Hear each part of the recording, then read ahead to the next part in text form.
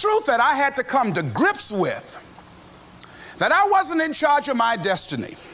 The truth was that I wasn't giving all that I had. The truth was that there are some things that I wanted to do, but I didn't have the courage to act on those things.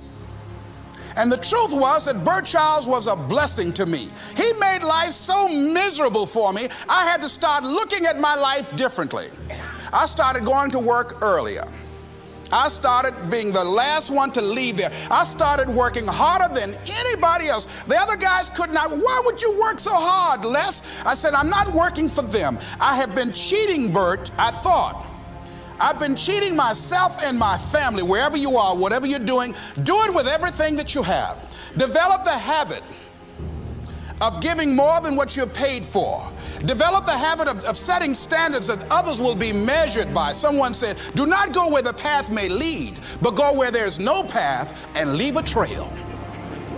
It's easy to be negative today.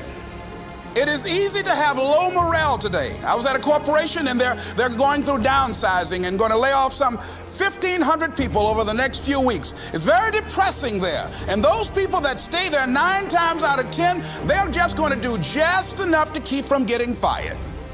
Anybody can do that. But if you can begin to harness yourself and say that where I am, I'm going to do the best I can with what I got, because that is an expression of who I am. If you get into the habit of just being mediocre, it will become a part of your consciousness. If you get in the habit of giving less than what you have it within you to give, it will begin to reflect itself in your personality. It will begin to damage you psychologically. And you don't want to be a part of that kind of self-destructive behavior. And so you want to set some high standards for yourself. The next thing, part of what feeds that hunger, you've got to develop a sense of urgency. Aurelia said, stop living your life like you have 1,000 years to live. In life, you're either here today and you're gone today. If there's something that you want to do and you can't do it all at one time, do just a little bit of it. I like what Robert Schuller says.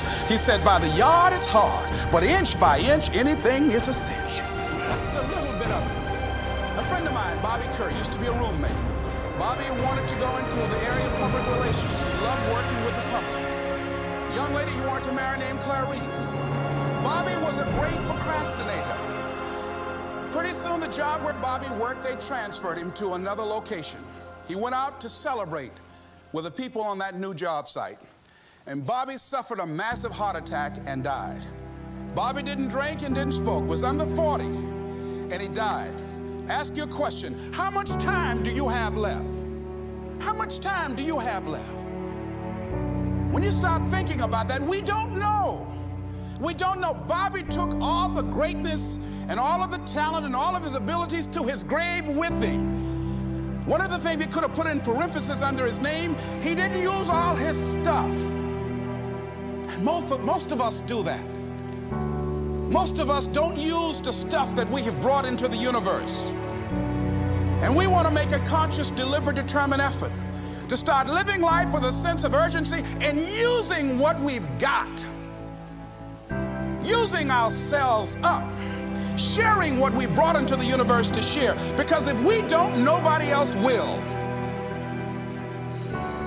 Stop wasting valuable time.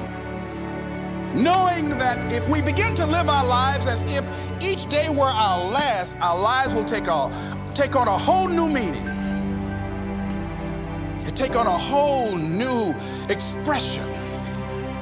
Valuing each moment that we are blessed with. The next thing that begins to nurture that hunger, honor yourself as your word. Don't give your word out lightly. When you throw your word out there and you don't honor it, it makes a statement about you. If you decide to maintain a sense of integrity with yourself, that if I speak it, I'm going to live it. It's who I am. And I'm going to be very cautious in how I give my word to others, and most of all with the commitments that I make to myself.